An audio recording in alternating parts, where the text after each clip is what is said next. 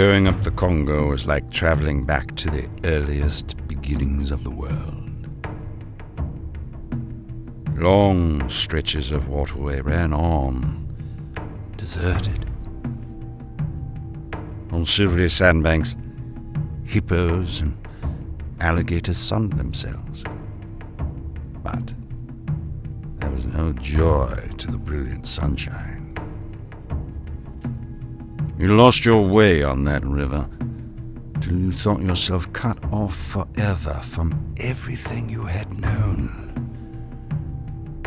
And this stillness did not in the least resemble a peace. It looked at you with a vengeance. I got used to it, but I felt it all the same.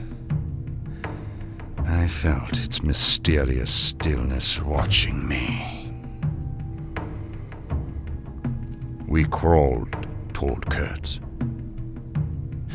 We penetrated deeper and deeper into the heart of darkness.